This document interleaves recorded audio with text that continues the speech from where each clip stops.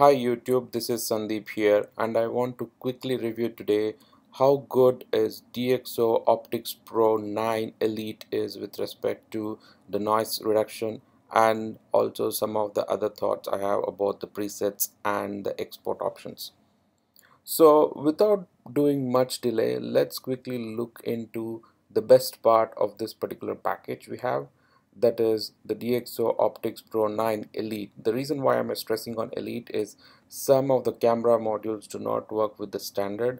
So when you're purchasing it, do make sure that your camera module works with the relevant option you're buying.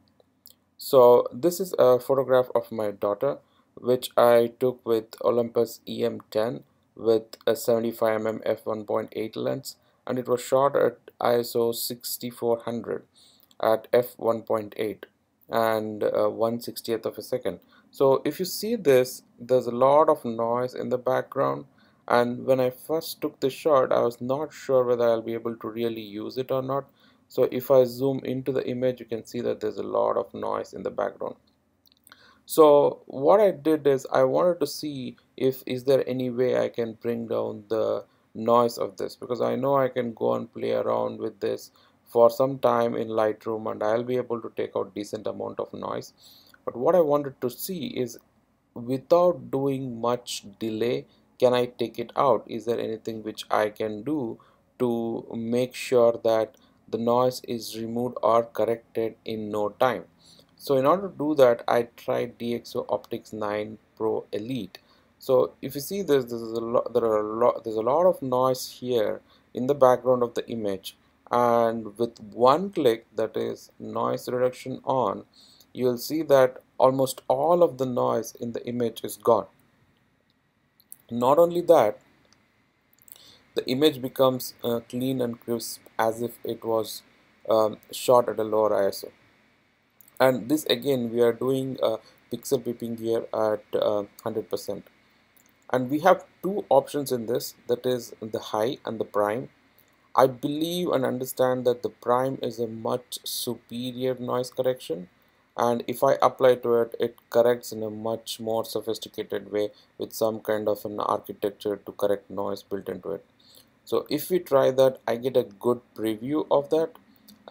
As you can see here, even to generate a preview for prime, it takes a lot of time.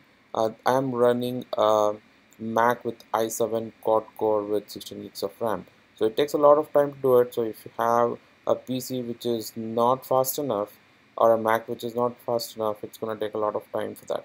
And also I've heard from a lot of people that the noise correction after we export takes a lot of time if you use prime. However, if you use high, it's not that bad of an image, but it does clear up quite a bit. So what I decided is to use prime only when the noise is too high in an image. Okay, so this is one part of it, which is good.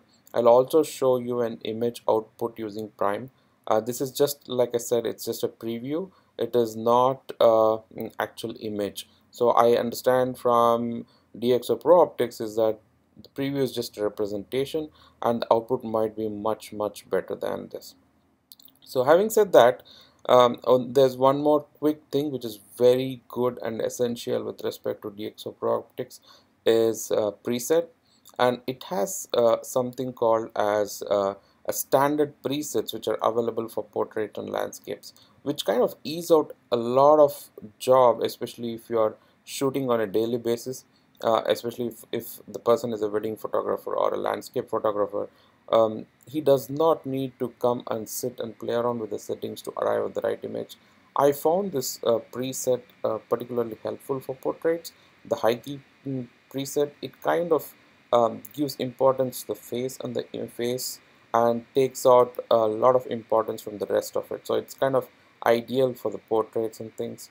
And also, if you can see here that when I click on the presets, it gives kind of preview of the image with all the presets, which helps us identifying what needs to be done and which preset needs to be applied. So this is a quick look at the noise reduction and the apply preset. Apart from this, you also have a couple of good setting options here.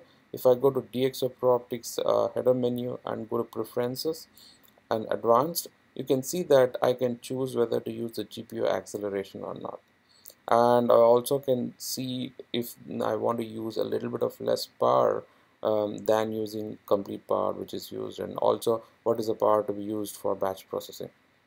So these are some of the good features which I have not seen in a lot of things, and it makes your life a lot simpler. Like you saw here, I did those two things in one click, and I would also like to show you the image which I generated out of it.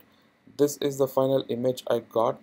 You can see the comparison between both of them, and if I go into detail itself, this is almost 1:1, and you can see that the noise is almost taken out, whereas here I can still see in the preview, but here in the actual image it's almost taken out, and it's a JPEG, mind you. And if I had taken a DNG or say, let's say a TIFF image, it would have been much clearer.